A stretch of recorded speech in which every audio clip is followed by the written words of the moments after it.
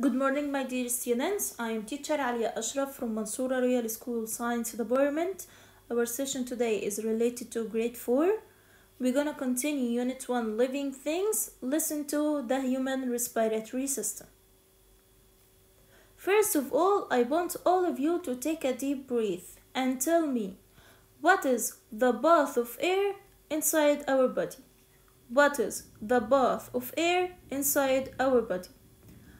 For sure, all of you will say that the air will go to our lungs. The air will go to our lungs. This answer is true. But we will know the bath of air inside our body in details in our lesson. So be careful and let's start.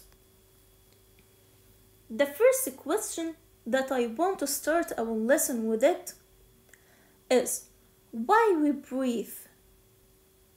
We breathe to get oxygen.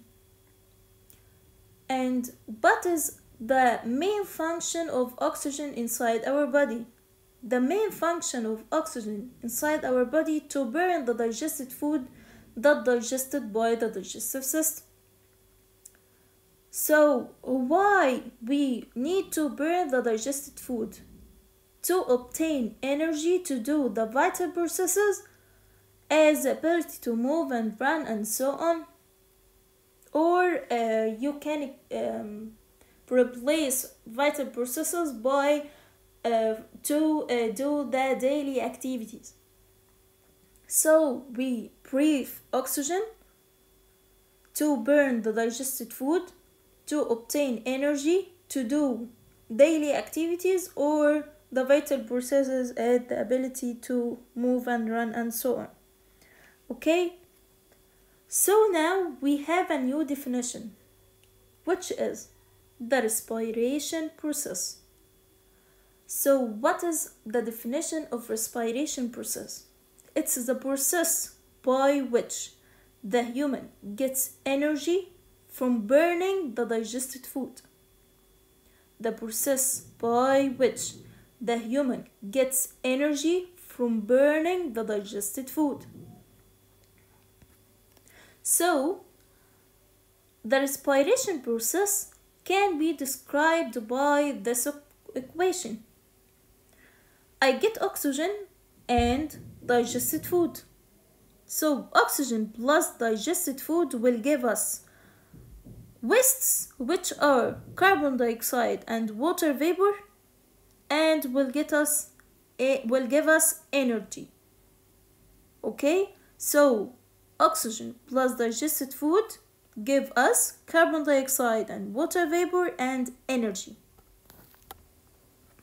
As we said last week, the human body consists of systems that work together in full harmony. So respiration process occurs to burn the food that related to the digestive system. Okay? Let's start by what is the importance of respiration process? What is the importance of respiration process? The first one, to take oxygen and get rid of carbon dioxide and water vapor. Number 2, to give us energy by burning the digested food to do vital activities as motion. Okay? So, while you do exercising, you feel like you breathe so fast. Okay, so the respiration process increases when your body becomes more active.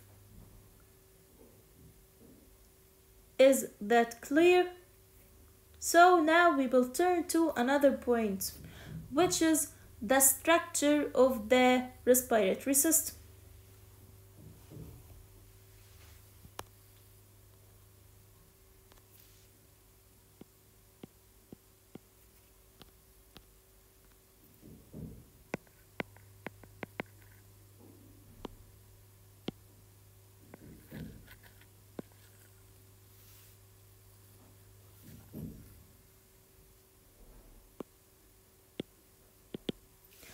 Number 1, the nasal cavity or nose. Nose or nasal cavity. Number 2, epiglottis.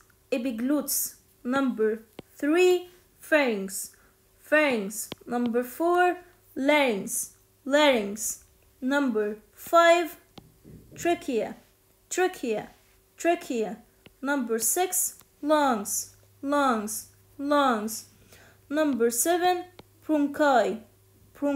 We have two bronchi. Number 8, bronchioles. Number 9, alveoli. Number 10, diaphragm.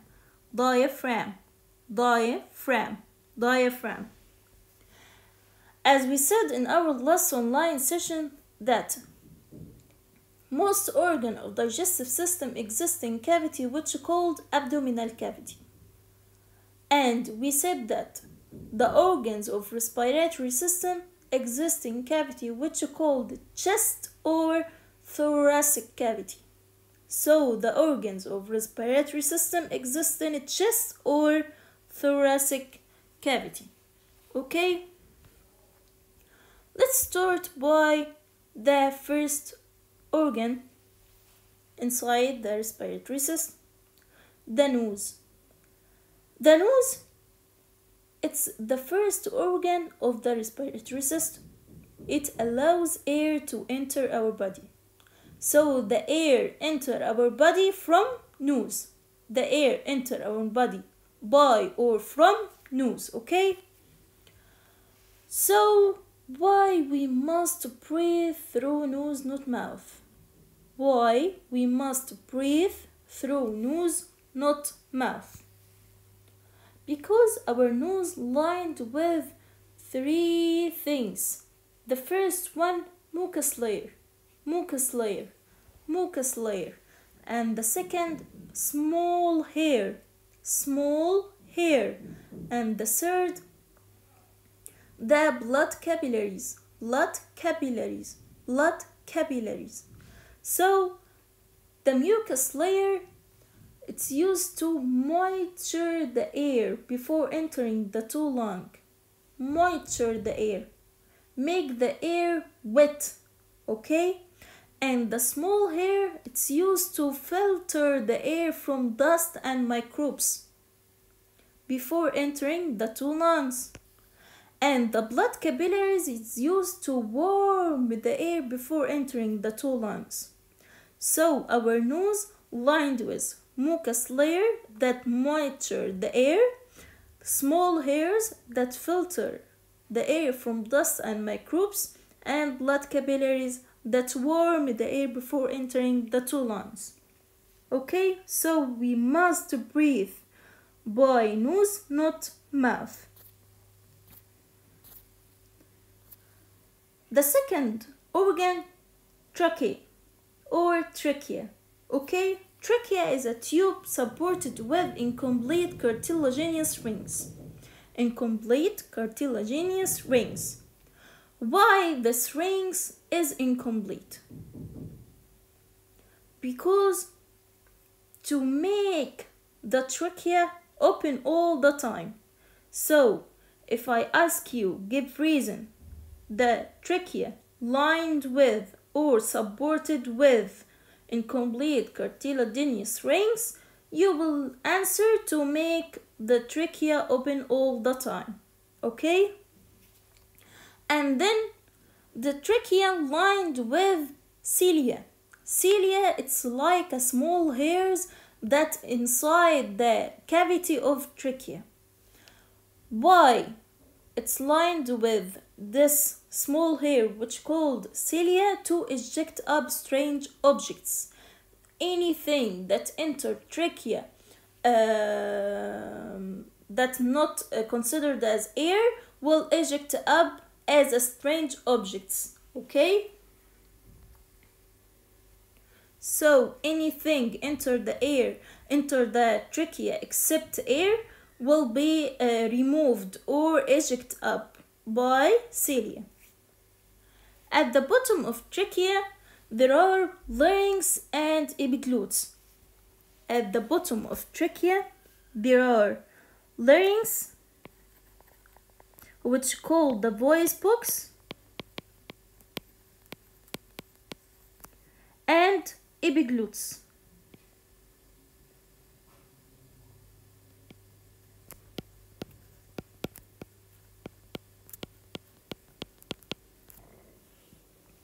So at the bottom of trachea there are larynx, which is called the voice box, and epiglottis. What is the function of epiglottis? It's closed the trachea during swallowing to prevent the food from entering the two lungs. Let's see it in this video. This is the food, the epiglottis. This is called epiglottis. Eject the trachea to prevent it from entering the trachea. Eject the small piece of food to prevent it from entering the trachea and allow it to pass through the esophagus. Okay? So the function of epiglottis: close the trachea to prevent the food from entering it during swallowing and allow the food to pass in the esophagus. At the bottom of trachea branched into two narrow tubes, which is called bronchi. So as you see in this picture, this is the trachea. Okay, it's divided or branched into two narrow tubes. This is called bronchus, and the two together called bronchi.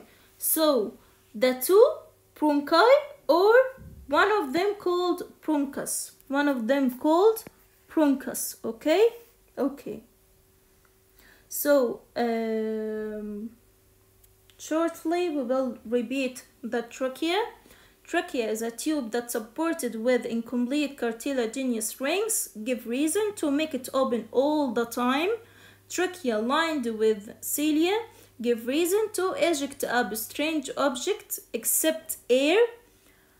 At the top of trachea there are larynx and epiglottis. Larynx is the voice box, and epiglottis its function to prevent the food from entering trachea by closing the trachea during swallowing. Okay, at the bottom of trachea is branched into two narrow tubes, which are called two bronchi, each one of them called bronchus. Okay, and the two bronchi enter the two lungs.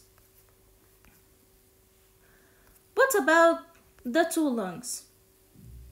The two lungs exist in the chest cavity, and they surrounded by the ribs or the rib cage. Okay? Number 2, each lung contains bronchus. Exactly. We said that in the last slide, the trachea branched into two narrow tubes, which are called the two bronchi. Each one of them called bronchus, that enter one lung. So this bronchus will enter the left lung, and this bronchus will enter the right lung. Okay, so each bronchus enter one lung, and each bronchus divided into small narrow tubes, which is called bronchioles.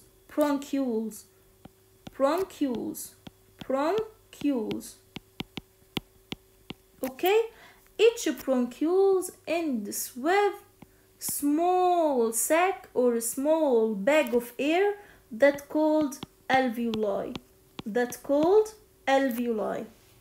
Okay, so the lungs contain the air sacs or air bags that called alveoli. What is the definition of alveoli? the alveoli is thin wall are surrounded by network of capillaries and where gas exchange occur. So what is the definition of alveoli? They are thin walls that surrounded by networks of capillaries and where gas exchange occurs. So again, the trachea divided into two narrow tubes which are called bronchus. Okay? Each bronchus enter one lung and divided into small narrow tubes which are called bronchioles. And each bronchiole end with alveoli. Alveoli known as air sacs because it's like a thin walls that's surrounded by network of capillaries and where gas exchange occur. This is trachea.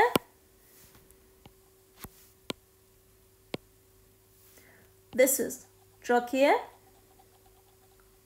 Trachea divided into two narrow tubes which are called bronchi, each one called a bronchus, and enter one lung and then divided into small tubes called bronchioles with green color. Okay, each bronchioles ends with air sacs which are called alveoli. This is in this photo. This is the shape of alveoli.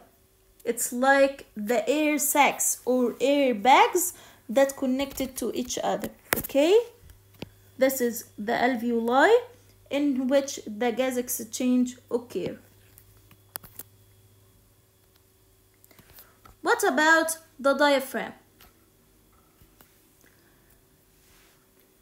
Diaphragm, it's take this curve or take this shape under the two lungs. It's a very important muscle because it separates between the chest cavity, which is here, and the abdominal cavity, which is here. Okay, so this is the chest cavity and this is the abdominal cavity. So the diaphragm separates between the chest and the abdominal cavity. What is the function of diaphragm? Diaphragm play an important role in respiration process or breathing process, especially in inhalation and exhalation process. We will know its function in the next slide in details. Now we will know the function of alveoli or the two lungs, which we said before the gas exchange occur or take place in the alveoli, which is found inside the two lungs. Okay, let's talk about the mechanism of respiration to know the main rule or the main function of the diaphragm. We know that the respiration process classified into two small processes, which is inhalation and exhalation. What is the definition of inhalation? It's the process in which the air enters the two lungs. The process in which the air enters the two lungs. While the exhalation, it's the process in which the air leaves the two lungs. So the inhalation, the air enters the two lungs, while the exhalation, the air leaves the two lungs. Okay? Now we will describe and explain the motion and or the movement of diaphragm and ribs and the thoracic cavity.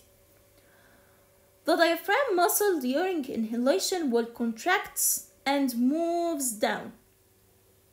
The diaphragm muscle during inhalation will contract and move down. while during exhalation will relax and move up. Why? During inhalation, we want to get the air inside our lungs. So we want to make the size of the two lungs more big. Okay? So the diaphragm muscle move down to give to the two lungs more space. Okay? So it contract and move down. While during exhalation, we want to expel out the air. We want to make the air leave the two lungs. So we need to minimize the space or the size of the two lungs. So the diaphragm move up and relax to make the air leave the two lungs. Okay? What about the movement of ribs? During inhalation process, the ribs rises up. Why it rises upwards? Why? Because the size of the two lungs become more big. So the size of ribs, the ribs will move upwards. You can try it inside your home. Take a deep breath.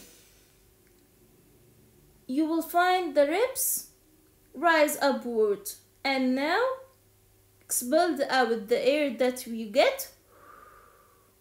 You found the ribs move downwards. Okay? What about the size of thoracic cavity? During inhalation, exactly the size will increase because the air enters the two lungs, and during exhalation the size of thoracic cavity decrease because the air leaves the two lungs. Now we will describe exactly how the gas exchange occurs inside the two lungs, especially in alveoli. The gas exists in alveoli is oxygen, okay, as we breathe oxygen, and the air pass the trachea and the two bronchi and reaches to bronchioles, and finally it arrived to the alveoli. So the oxygen is inside the alveoli, as you see in this picture. Okay, the oxygen is inside the alveoli, and the carbon dioxide is outside the alveoli. It's produced by the burning of digested food at the cells of the body. Okay, so the carbon dioxide produced due to the burning of food inside the body cells, while the oxygen exists inside the alveoli during inhalation process. What will happen? The alveoli contain thin walls, as we said before in its definition. This thin walls surrounded by blood capillaries. Okay? So through these blood capillaries, the oxygen will go inside will go outside the alveoli, and the carbon dioxide will go inside the alveoli. Okay? I will say it again. The blood which found inside the blood capillaries, okay, reaching carbon dioxide due to the burning of digested food inside the body cells, while inside the alveoli there is oxygen. What will happen? The blood that found inside the blood capillaries will leave the carbon dioxide and put it inside the alveoli through the thin wall of the alveoli, and the oxygen that found inside the alveoli will go outside to reach the blood, which is found to blood capillaries. And then what will happen?